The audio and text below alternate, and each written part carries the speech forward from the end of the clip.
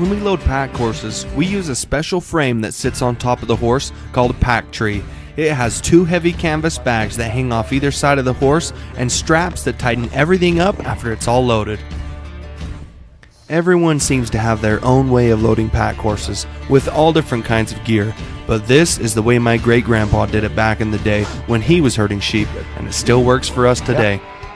Everything we load on the horse has to be weighed out and equal on both sides, so the horse is comfortable carrying the load and stable as we move about the steep and rough places we need to go.